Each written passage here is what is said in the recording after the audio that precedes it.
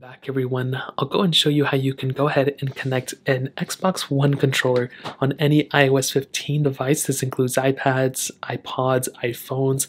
The process is very easy. The first thing you want to do, make sure you're on iOS 15, and then what you want to do is you want to make your way over to your settings app.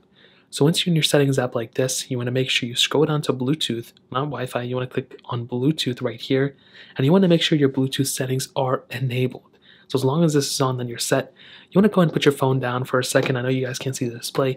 You want to make your way over to your specific Xbox One controller, make sure batteries are in and everything. And what you want to do at this point is you want to go ahead and hold down the sync button at the back of your specific controller, and you want to hold down the Xbox button until the thing starts blinking like this. Now when it starts blinking like that, you want to make your way over to your iPhone, and you will see at some point in your life it'll go ahead and show you that the Xbox wireless controller will come up.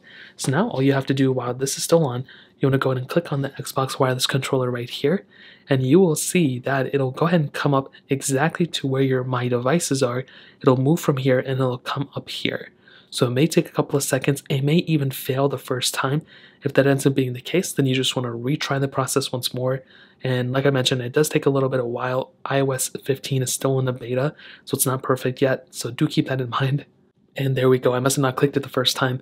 And as you can see, it is now connected. So now whatever games are supported on your Xbox One controller that are on, iOS, you can now utilize it. So I don't know if I can move this around and it'll actually move anything. Let me try it.